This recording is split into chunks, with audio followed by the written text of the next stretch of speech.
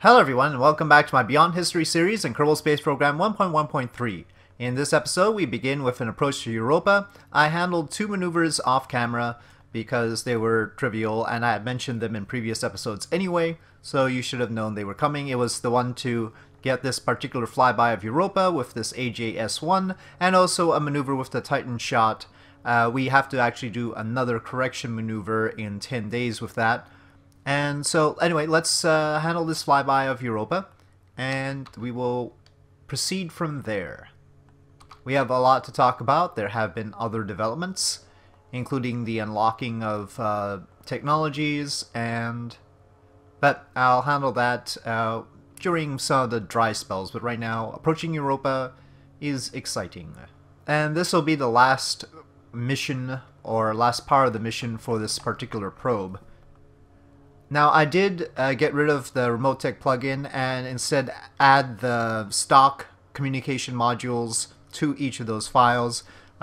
Winged on the comments to one of the videos provided his own batch of configurations for the parts from Remote Tech to add those modules, though that version is for later version of KSP than I have, because it has the categories. It'll probably work out as long as you change the categories. But anyway, long story short, Remote Tech plugin is gone, and we will make sure that everything works fine.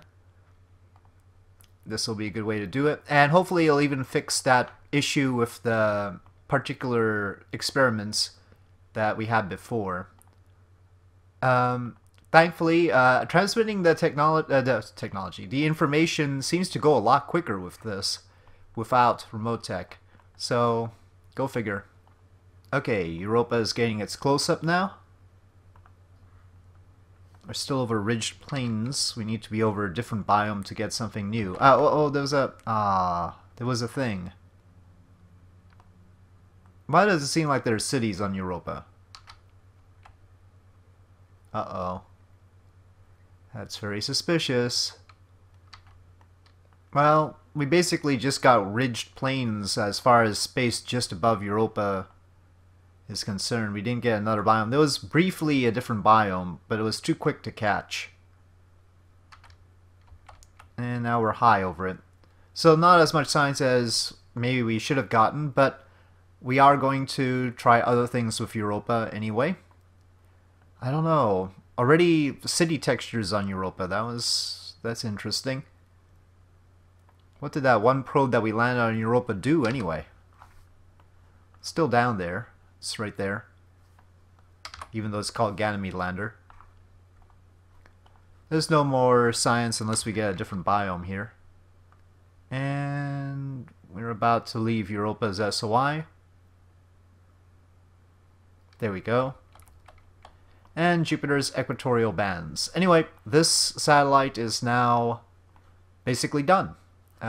We'll leave it here just in case there's another opportunity.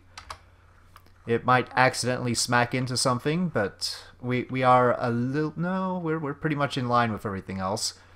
Might smack into something, but planetary protection. Anyway, there's cities on Europa already, it's fine. Okay, so let's move on to the final maneuver with the Titan shot before it encounters Titan. Though we really need to pay attention to TAC life support and the fact that Moonport 1 is now down to 30 days. So, why don't we just launch that first? Let's launch the Moonport resupply mission before we deal with the Titan shot. We've got time. It should reach the station in time. And just in case something happens to it, we might want some time to build another Moonport resupply mission. So yeah, probably a good idea. Okay, so here we are with our Moonport resupply mission, but this is a legacy mission, so I don't really have a script prepared for this particular rocket, oddly enough. So we're going to just use the baseline launch script, and I'll just stage off the boosters manually, because the baseline launch script doesn't know about the boosters particularly. So, yep, we're just gonna save that. And let's see how it does. It might go horribly wrong, who knows. But fortunately, it does not take us long to build a rocket like this. If I've queued up two more, and you can see the build time's only 8 days. So we could we could churn one out pretty quickly if something goes wrong with this one, and still get the moonport resupplied in time. So anyway, on that note, let's say run moonport, not moonport, moonport, and see what happens.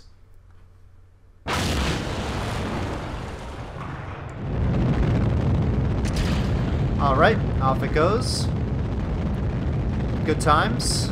It's a good start. We do still have test flight in here for the time being.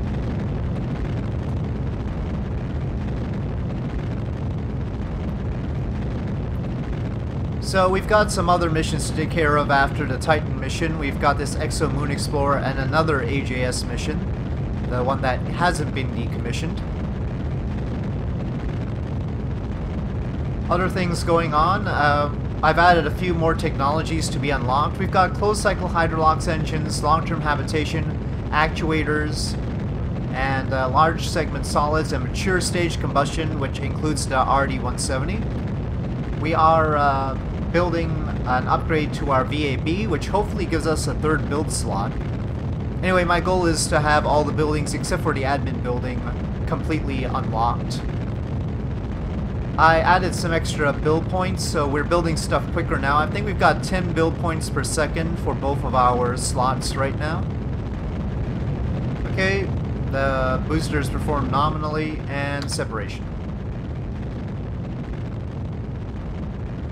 Still a pause on staging that I don't need, but everything else is good. And actually, the timer's green and everything. As I surmised, removing remote tech has helped.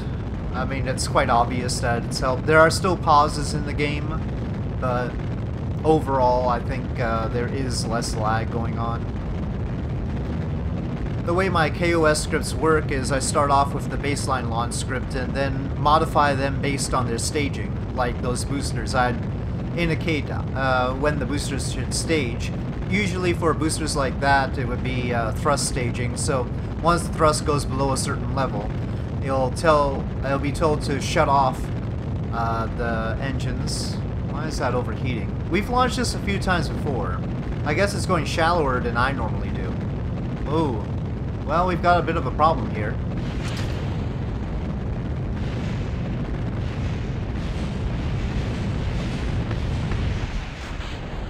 Well, it would seem like KOS needs to be told... Oh, that's funny.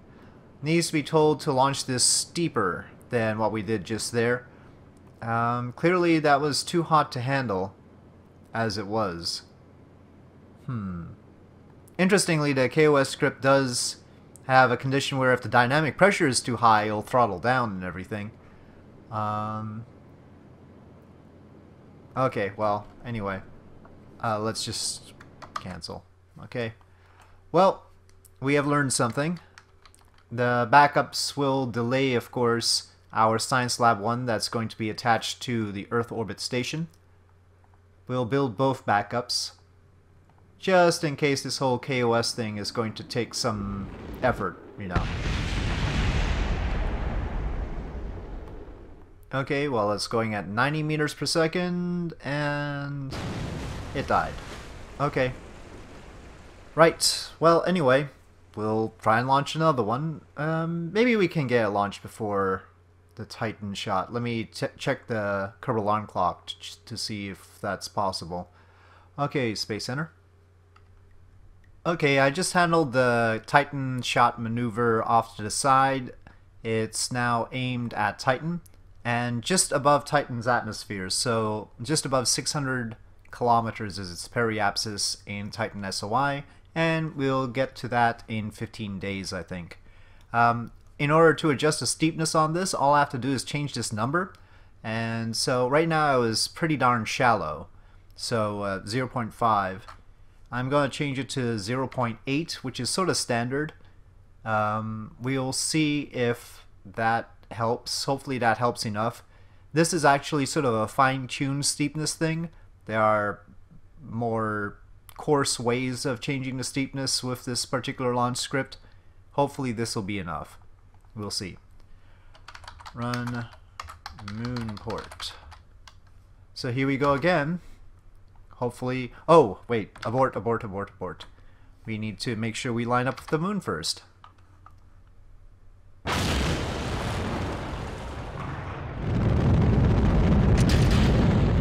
Okay, and we have launched. Okay, the boosters were fine. Separation. And we continue on. We are noticeably steeper this time. Okay, it looks like we're through the possibility of heating at least. Now the question is whether this stage is going to run out first or whether the fairings are going to need to be separated first. It's a tight call since the fairings are supposed to separate at 105 kilometers. I think the fairings are going to go first. Oh, but they failed to go off? Oh. Well, I'll just put an extra... Yeah.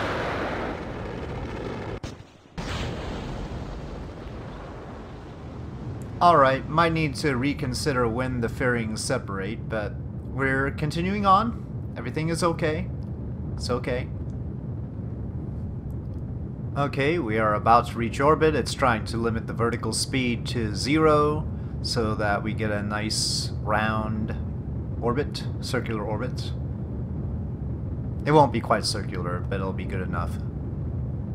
Okay, 277 by 234. And let's plot a transfer to the moon. Okay, settling the fuel down for our lunar transfer. And ignition. And off we go.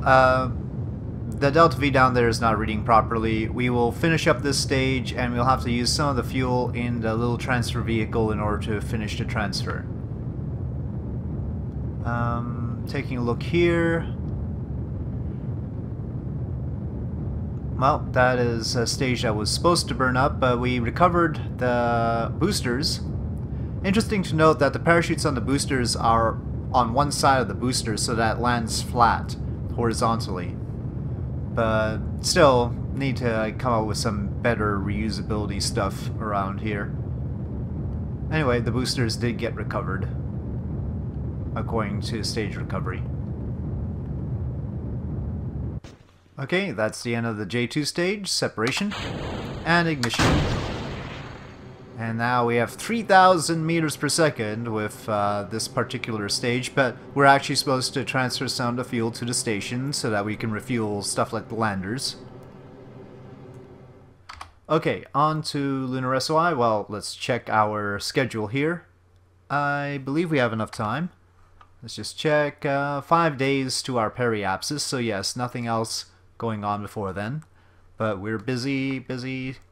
We are a busy space agency, so gotta manage our time appropriately. Okay, node, and we are about to retroburn for orbit. Alright, ignition.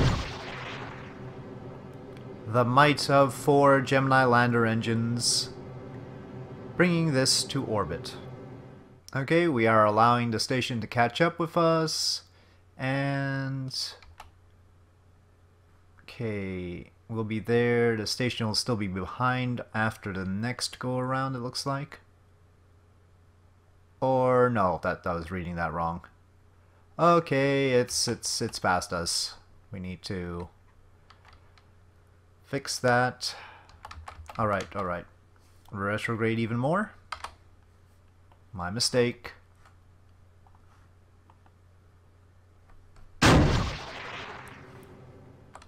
Okay, we are currently moving towards the station at a good clip, but we need to head on over to the station to free up a docking berth for this. Well, actually there are many locations it can dock on either one of these, but we don't want 3 resupply vessels docked at the same time. So let's try and resolve this whole situation here. This one seems to be the most empty, so let's just make sure that this is all empty. Or at least of the food, water, and oxygen. We'll keep its fuel so that it can deorbit itself. And as long as that's not pointing at the mission coming in, we should be alright. Looks good. And it is deorbiting. Okay, it has a negative periapsis. We're not going to follow it. We need to focus on this mission. Off it goes. And we should be ready for docking, though I would like to see which docking port would be best. I would like to leave one of the propellant-only docking ports and one of the Apollo docking ports free. So we don't want to dock this on like the last propellant-only docking port. It's a small station so far, so we gotta manage those. Turn that off and docked. Once the game allows it, yes. Alright, we are docked, and the station now has 147 days of supplies.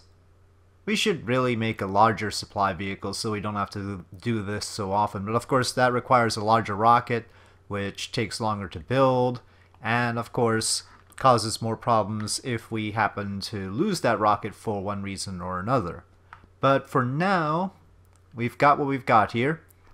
And yeah, let's turn to the next thing, which should be our...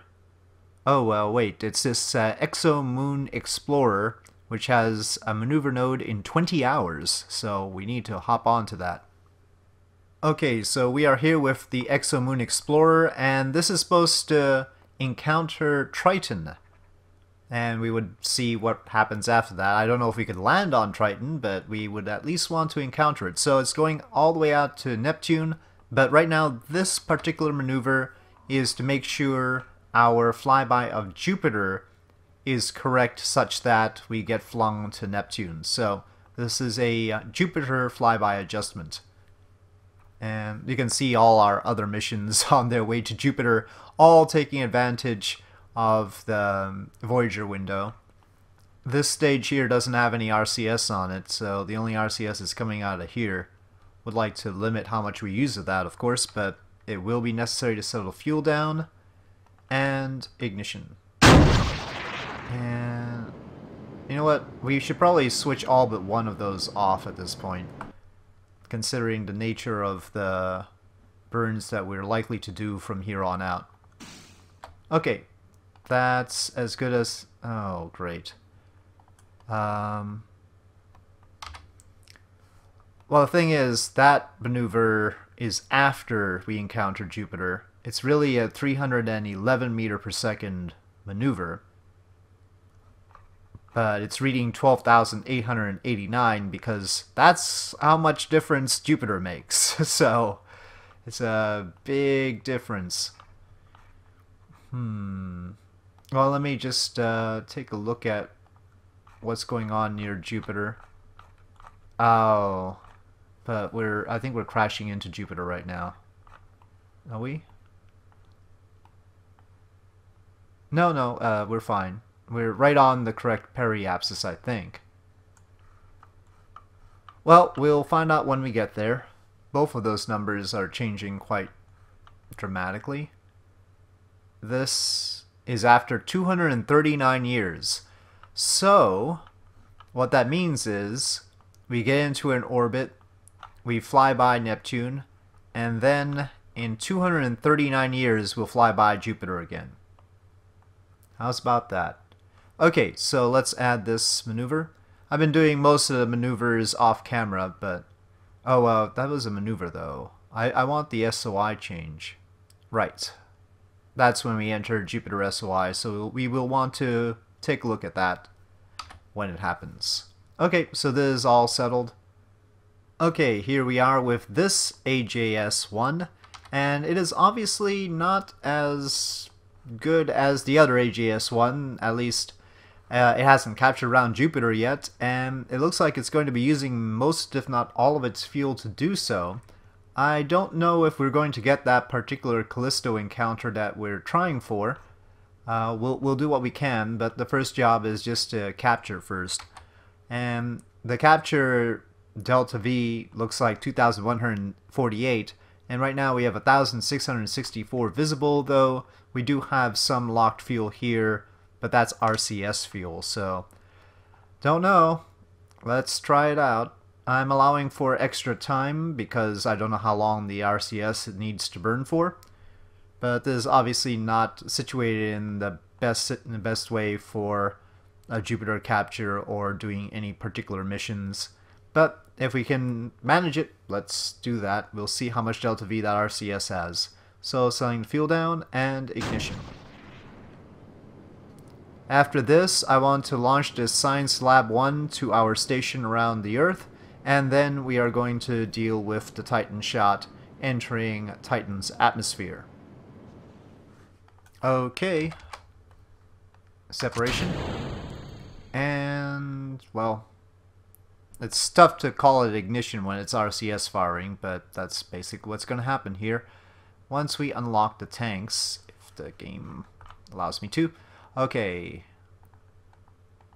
There we go. And there's a tank in the probe. It looks like we have substantial delta V. If you take a look at that, it's the 100th digit that is ticking down. And it's ticking down about the same rate as the 10s digit here. Leads me to believe that we have about 372 meters per second of delta V thereabouts as an estimate. Okay, well, the verdict is it's going to be really, really, really close. You can see the delta V difference there, and our fuel getting depleted. And we're focused on Callisto, and wait, that's our current orbit. Oh, wait, hold on. Shut down. We have an approach to Callisto. Okay, well, it's not the best approach, but it's something. And that's probably more than we were going to get with this mission if not for the lucky positioning of Callisto anyway. So we have captured around Jupiter, and is there any way... we've set that as a target. Is there any way we can bring that down? Let's say we add a maneuver, and I'm just going to use up all the fuel, getting as close to Callisto as I can. And that's the end of it. Okay, well, there we are. And we'll come back to this once it gets into Callisto SOI and do the science. And that will be after our Science Lab 1 launch.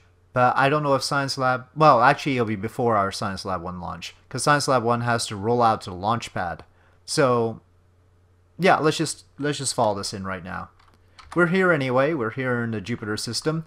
Let's go in there and do the science thing. Okay, Science Lab 1 is complete. So, let's see if we can roll it out from here. Instead of going back there, yes we can. So, we're going to add a Science Lab to our station. Okay, here we are in Callisto SOI. Where is the moon? There it is. Callisto's SOI is pretty darn big compared to the inner moons of Jupiter. Let's do some visual observations. Oop. Oh, there we go. High over Callisto. No comms...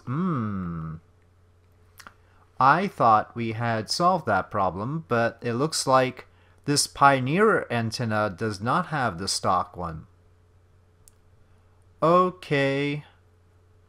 So just adding the stock comms to the remote tech stuff does not add it to this. Alright, well, let me restart the game having added the module to this one. And then we should be able to do the science, hopefully. Yeah, we'll see. Okay, I didn't actually find an entry that corresponds to this Pioneer 10/11 class antenna, but I did find another antenna that didn't seem to have the right thing. And it was a part added by Realism Overhaul, but it didn't actually specify the name Pioneer 10/11 class antenna. So I'm hoping that it is that antenna that got renamed to this by some other file. It's very complicated with all these configuration files. Where is Callisto anyway? Well, yeah, we're still pretty far away from Callisto technically, aren't we? We're in the SOI, but we're a ways away. Oh, I guess when I quit, it didn't bring us... I had brought us a little bit closer to Callisto, but it Seems like we're far away again. Oh well. Yeah, we had actually used up our fuel, but it doesn't have us empty here. So it missed one of my burns when I quit. Okay, well, fair enough. Let's try and get some science done here. Let's see. Log visual observations. Okay, high over Callisto. Transmit. Okay, well, that works. Alright, so whatever I did, it fixed it. That's all we care about. So apparently we haven't done a flyby of Callisto before, otherwise we would have done some of these, but it's all new. So, first time flying by Callisto. Okay, let's see. Let's get closer. Or as close as we're going to get. I mean, 7,245 kilometers.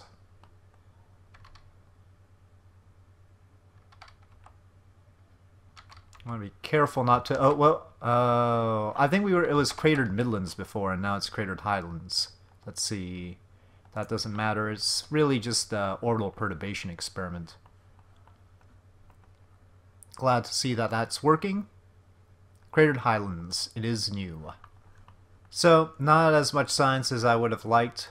I don't know if the periapsis that we brought to after burning this fuel would have been enough to get close to Callisto. It was like 1,500 kilometers. Okay, it looks like we're going to be done with Callisto.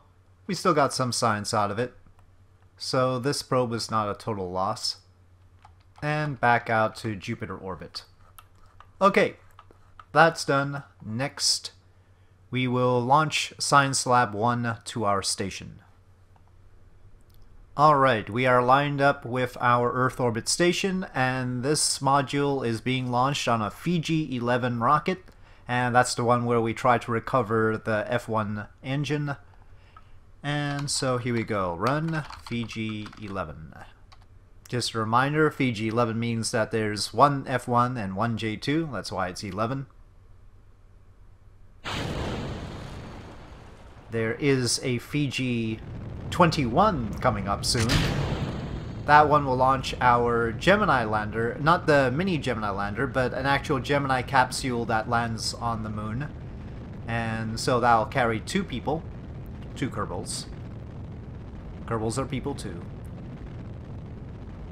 That particular spacecraft, with the Delta V that it takes to land on the moon and get it back into lunar orbit, is 10 tons.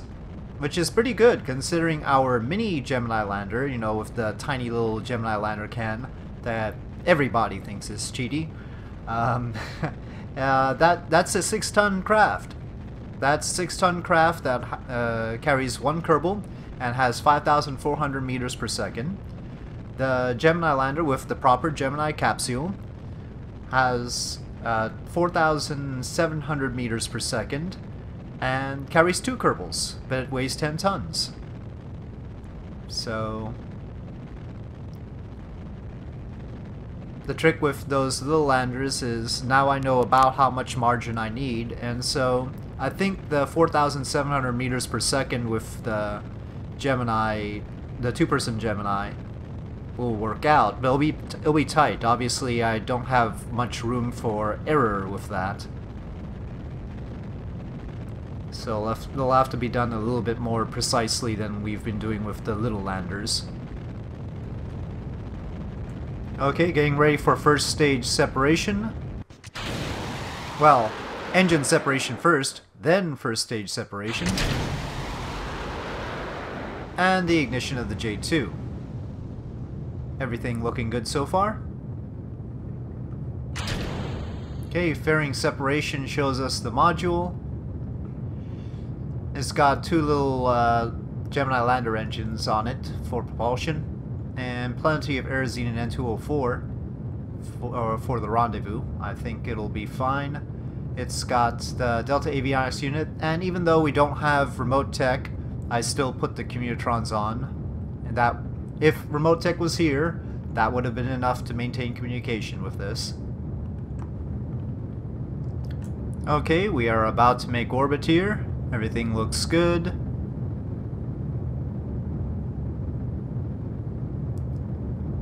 And there it is. The J2 has done its job. We'll just separate it off now. And let's make sure our panels are out. Okay, we have entered render range of Spaceport 2, and things have slowed down a bit. We are now on a yellow timer and everything. We are sort of on a tight schedule here. Ooh, the game's paused again. It paused, of course, when entering the render range, but now it's pausing again. It's a quick save, it looks like. We're on a tight schedule because Titan Shot is going to enter the sphere of influence of Titan in 45 minutes. So, boy, we're a busy space agency. If only NASA was this busy. You know, they were docking something when I'm sure it's happened before. When interplanetary probe is reaching its destination, they were in the middle of docking to the space station, maybe at some point. Okay, actually, let's get rid of some of this velocity that we've got. I've made liberal use of our fuel to get this here. It's still pretty heavy. You can see we're almost 18 tons. Okay, so taking a look at our station with the science lab approaching, I think I want to dock the science lab to this docking port on the opposite side from the old Spaceport 1. So it'll sort of counterbalance Spaceport 1 like that. I think that would be the best arrangement right now. It'll sort of get in the way of this Apollo docking port, but in any case, it's got another Apollo docking port on its opposite end, so something else could dock over here once it's on. So I think that'll be alright. There's serious lag around the station right now. Once we dock, I'll try and remember to check how many parts it is. We need a place to store inventory so that the Kerbals can remove the excess solar panels that we don't need anymore. Maybe even some of the RCS ports. That'll reduce the lag, I think.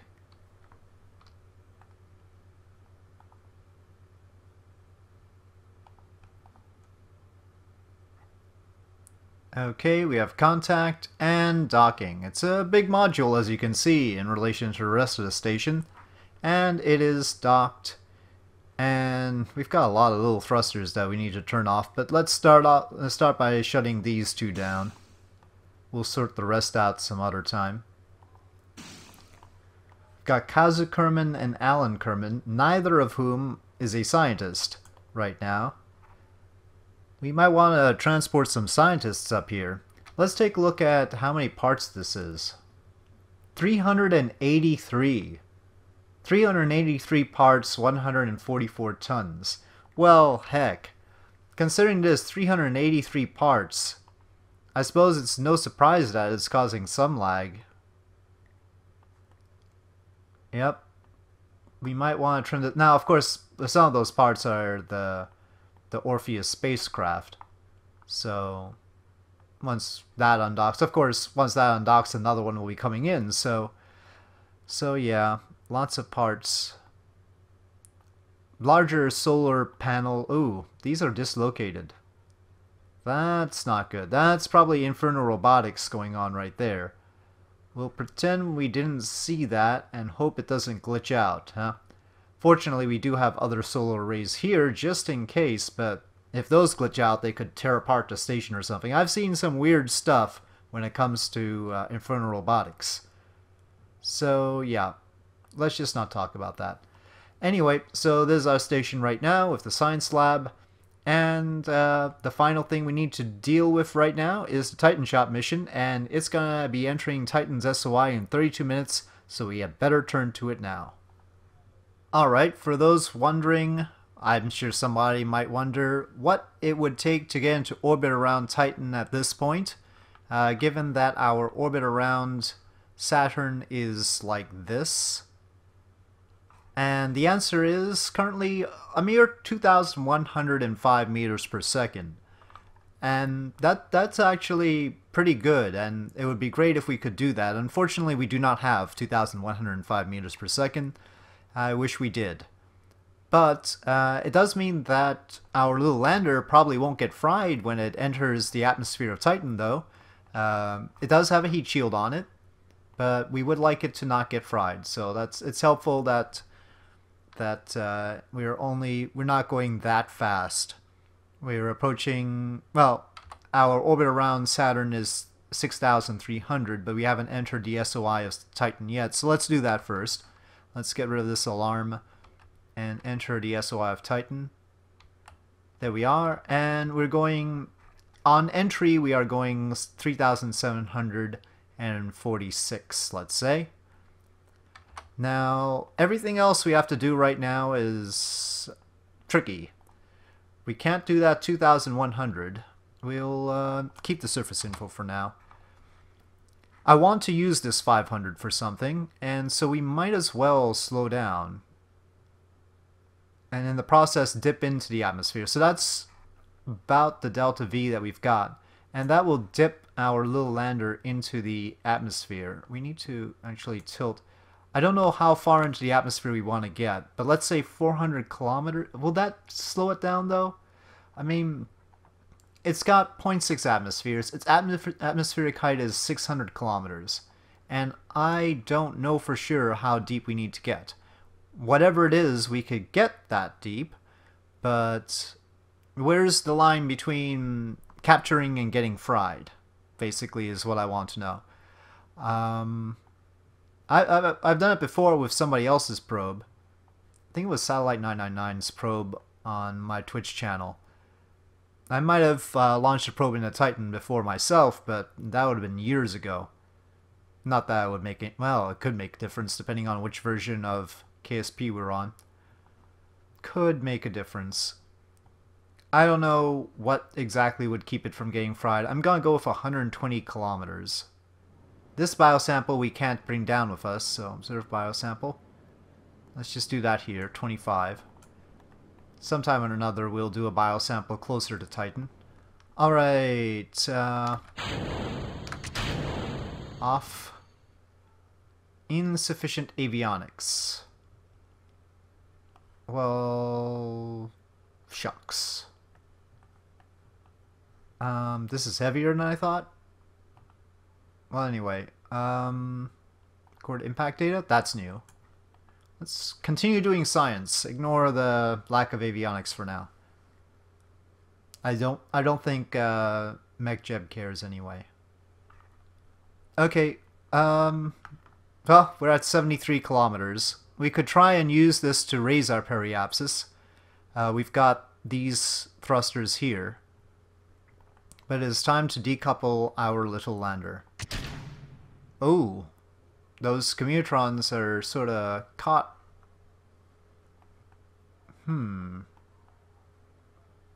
Right. This is a problem. I did not foresee this problem. Maybe if we toggle the magnetometer here. We could just time warp. I think it'll be fine if they time warp. Yeah. Okay, it's away now. Great. No, that's spent. This still has electric charge. Good. Worried for a sec there. We could leave these out, but we might as well pull them in. It's not necessary. So there's our little lander. And we are going to unlock the fuel here. Just hydrazine. Oh, I sort of made a little bit of a mistake here. Obviously this is blocking these little thrusters. I did not mean to do that. I'm going to arm the parachute. Let's take a look at the info for the parachute. 0.2 atmospheres, deployment altitude 2,500 for that one. Oh, these are Earth-like deployments. Well, the atmosphere of Titan is 0.6 atmospheres. It shouldn't be too bad, he said. Who knows? Who knows? Okay, so let's see. Can it point retrograde? It'd be better off if it could use those thrusters.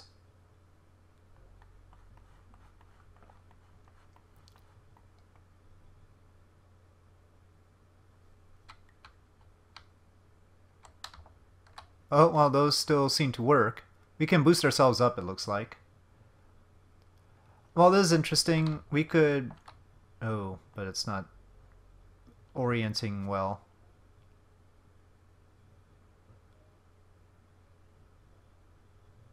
Okay, so that's 120 120 kilometers. But it's not pointing prograde very well. I should have put more thrusters at the base there. But remember, that's mass. And this thing, the core, has a mass limit of 0.2 tons. Let's get back to our orbiter. Our Saturn orbiter right now. And for this, we still have insufficient avionics. But that's alright. All we need to do is go radial negative. Unlock this fuel. And we need to save it from certain death right now in Titan's atmosphere. So, throttle up. Oh, we can't throttle. Okay, pressing H. Oh, pressing N. Other way. Other way. Okay, that should be it. Safe. Doesn't need to boost any more than that. The only instruments that this has that the little lander doesn't are the magnetometer and the orbital telescope. I'm not too hot on the idea of switching back to it as we get close, because I'm gonna be far more interested in what the little lander's doing. You know, I'm gonna F5 just in case this blows up. I may try it at a different periapsis. I mean, how many we're gonna have to wait a long time before I get another shot at Titan here, and by that time I'll forget everything about this mission, including what periapsis I tried in the first place. I really don't want that decoupler, but it's with us now. Obviously, this was supposed to be sort of capsule shaped, was the idea. It's got a lot of hydrazine. It could make quite a few corrections if it wanted to. Okay, here we go. Hold your breath. Going in now. It could, like, explode immediately. We could hit a brick wall. We're only going 3,900 meters per second, though, so hopefully not. One good thing about having the extra fuel, though, is if it turns out that we need to go around, if we capture but we don't actually land, we can do that. Okay, upper atmosphere. Let's see if we can transmit without breaking the communitrons off. Yep, still good. Gravity scan can't be done right now. Temperature scan, though, that can be done. 102 signs in the upper atmosphere of Titan. The drag is bringing our periapsis down here. So I'm pretty confident that we're eventually going to hit the ground. Oh, we've got flame effects. Standard practice says do not physical time warp when there are flame effects. One concern about having a decoupler on there is that it might cause us to topple. Pretty sure I had the heat shield heavy enough to counteract the mass of the hydrazine here or the parachute, but I don't know about the decoupler. It looks okay though right now. And we have captured around Titan. And it looks definitely like we're coming in for a landing. Well, it looks like we're going to have a long trip to the surface. We're only going 200 meters per second right now. And we're still at 125 kilometers. Interesting atmosphere modeling on Titan. It's really that thick this high up? It's pretty darn thick. Do we even need a parachute by the time we get to the surface? I don't know. We'll find out. Oh, we've got the tiniest little parachute ever.